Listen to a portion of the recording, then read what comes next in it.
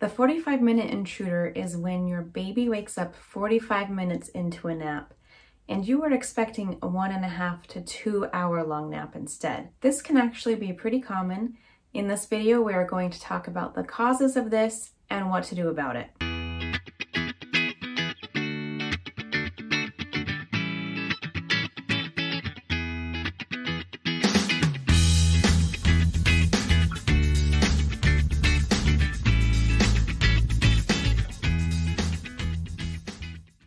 Hello, my name is Valerie. I am the mother of 4 children ranging in ages from 9 to 16 years old, and I blog at babywisemom.com.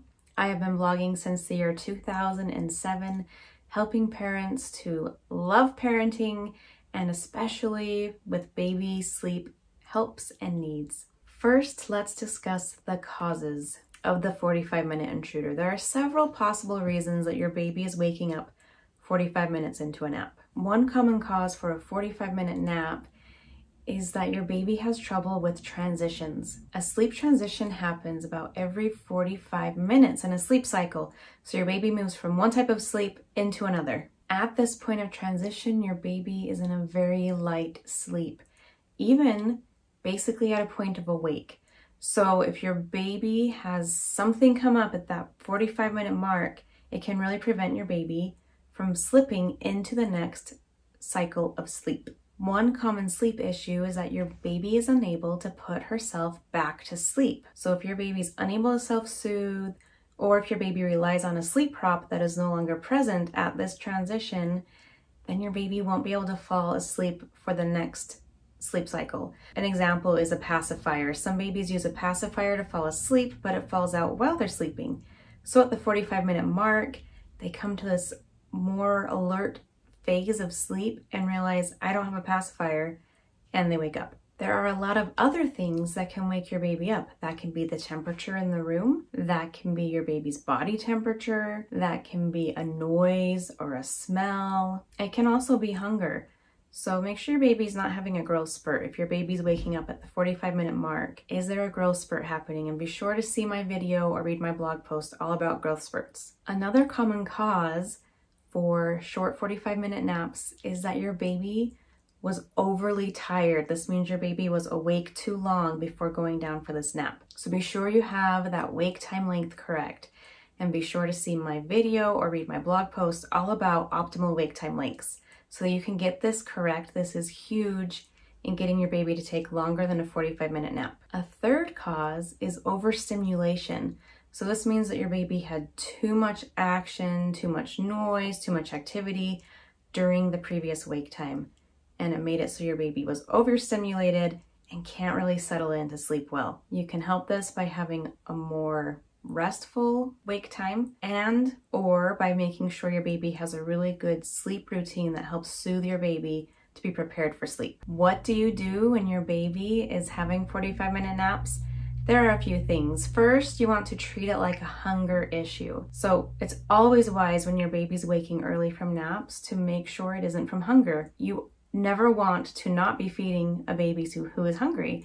So if it's a growth spurt or your baby just needs food amounts increased for the day in a 24-hour period, then you want to make sure you're giving your baby that food that is needed. If it's hunger that's waking your baby up, nothing else you do will fix the waking up early. It's always wise to be sure for hunger. You don't want to go a week not feeding your baby and then realize, oh my goodness, my baby was waking up because my baby was hungry. So always go to hunger very first. Once you are sure it's not hunger, look into other possible causes for this waking up, and then you always want to treat the cause.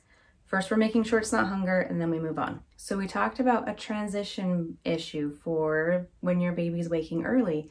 So if the room is getting really hot, then you want to try to cool it down. If the room is too cold, you want to try to warm it up. If your baby is hearing a noise, perhaps a sound machine will help. If your baby is unable to self-soothe, then teaching your baby to self-soothe will help with that.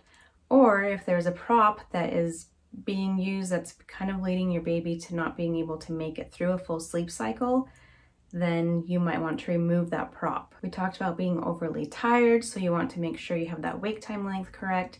Keeping notes is always a great idea. I always kept logs with all of my babies, and I actually have a log ebook that I sell that is the logs that I used for my babies that really helped me make sure my babies were getting the sleep they needed. You can get a copy of that book in the shop on my blog. I always highly recommend, of course, you're sure your baby isn't hungry, you're sure your baby doesn't need anything, waiting 10 minutes when your baby wakes early before going in. With my first baby, I did not do this. As soon as he was awake, I was right there. But when my second baby came along, I had a not quite 2-year-old to take care of. And so there were times that I was taking care of him when she unexpectedly woke up early, and I had to get him settled before I could get her, because he wasn't even 2. Like, he needed to be, I needed to be sure he was safe before I got her out of her crib. By the time I did that, it would take about 10 minutes. By the time that was done, she was back asleep. And so I quickly realized, if I wait 10 minutes, she might just go back to sleep. Like, she might just be having a rough transition and just is crying between this transition or making noise. Sometimes they're not even crying, they're just being noisy. And so waiting 10 minutes can really help them to just go back to sleep. If they don't have any needs, then they'll take just that 5 to 10 minutes to go back to sleep. So sometimes waiting 10 minutes really helps your baby just go back to sleep, and it helps prevent you from starting a habit of waking up early. When we go in too early, when they don't have a need, then we're training them to only take 45-minute naps. But if we allow them to go back to sleep and get into that next sleep cycle, then we're training them to take a 1.5 to 2 hour nap instead. And so with that in mind, it's always wise to limit your monitor use. You always want to make sure you can hear your baby, but if your home is large enough or small enough, and if you're close enough to your baby's room that you can hear if your baby is truly crying without a monitor, then I recommend not using that monitor for nap time. Obviously, if you can't hear your baby without the monitor, you want to use the monitor. And in that case, I recommend turning the monitor volume down so that you don't hear every single noise your baby makes. Babies can be super noisy sleepers.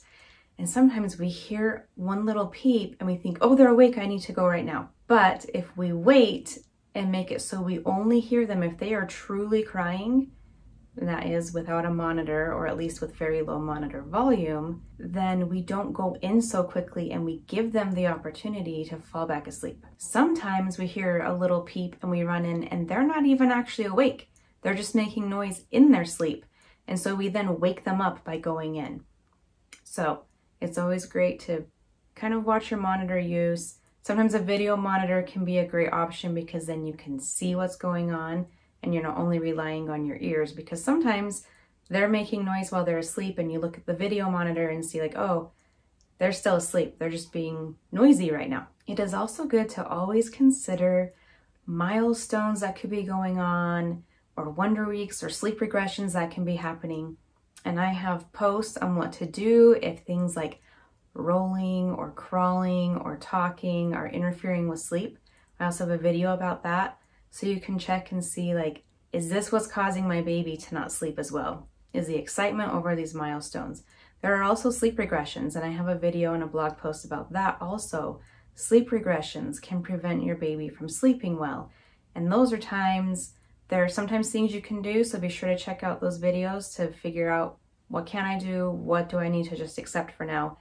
They're just phases, and sometimes you can help things, but sometimes you have to just accept it and wait for that to pass. And with that in mind, it is always wise to be patient and do what you can, but don't stress too much about it. Short naps can bring so much stress into your life. If your baby is consistently waking up at 45 minutes, you're going to feel stressed. You're going to wonder what you're doing wrong. Go through this list. Go through what I've talked about. See if there's something you can do to help your baby. Once you've done that, just accept it and go with it and try not to stress. The next nap is a new nap. Tomorrow is a new day. And we can feel really worried. If it gives you any comfort, know that my oldest baby took 45-minute naps until he was 6.5 months old. Very rarely did he take a nap longer than 45 minutes long. And a lot of that was caused by me. That's why I know what you should and should not do when your baby's taking these short naps. But it didn't damage him. So don't worry, like my baby is ruined forever, my baby, there's benefits you're not getting when you're taking short naps. Like, we all understand that if we're looking into naps, but your baby will be okay. It's going to be okay. Do what you can, and then just relax. You don't want to get yourself worked up and too stressed out. It's good to problem solve, but it's not good for you to be super anxious and not enjoy your baby. I hope these things help you to get your baby taking longer naps. There is the occasional baby who, no matter what you do, will take what we call a chronic 45-minute nap for a very long time. And I do have a blog post about that. So if you're having that, be sure to read it. It will bring you a lot of comfort. And if you have any questions, please feel free to drop them in the comments and I will answer them for you. And thanks for watching.